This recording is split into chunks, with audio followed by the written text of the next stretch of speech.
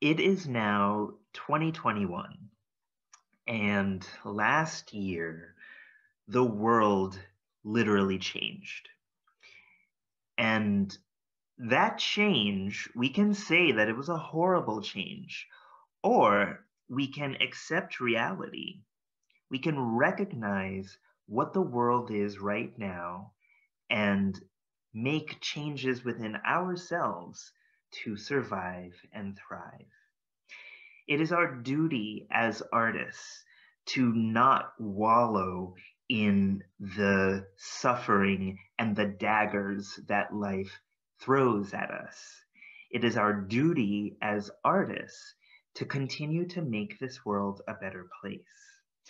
One of the best Toni Morrison moments is when she said, in times where the world is low, that's when artists get to work, right?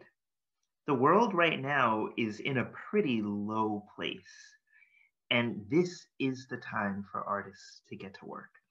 So, if I were to impart any information on the current society, community of living artists, especially living musicians and composers, I just want to tell you all that the box is destroyed, right? The box does not exist anymore.